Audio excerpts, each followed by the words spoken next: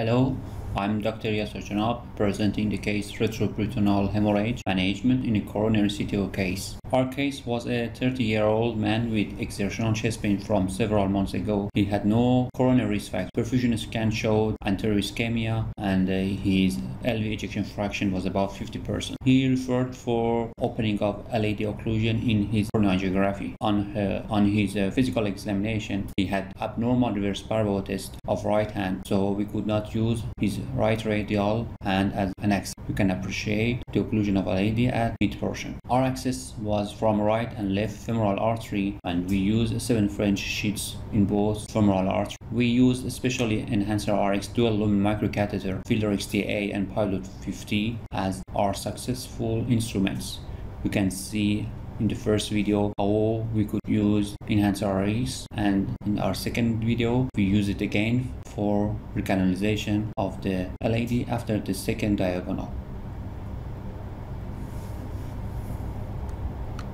And the procedure takes about 1.5 hours, and he complained about back pain and upper left limb pain during the last 30 minutes of the procedure. It's our final result. After the procedure, because of his persistent back pain and 2 grams per deciliter drop in hemoglobin, we were suspicious to retroperitoneal hemorrhage, and the patient was sent to our radiology department to have an abdominal CT 1 hour after the procedure. You can see the retroperitoneal hematoma, and here you can see how large is the retroperitoneal hemorrhage in this patient.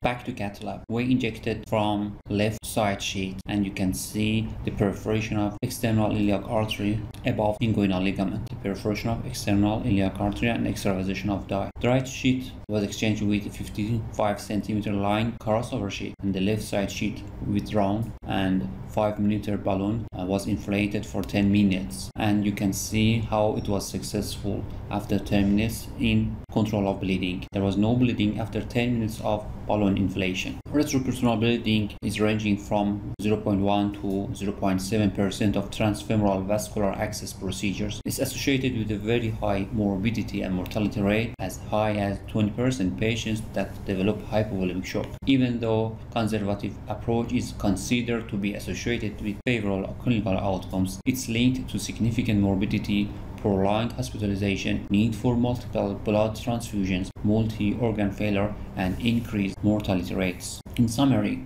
retroperitoneal bleeding represents a rare but potentially deadly complication of percutaneous endovascular interventions. Endovascular management of vascular complications following percutaneous interventions seems to be a feasible and safe treatment option. Thanks for your watching.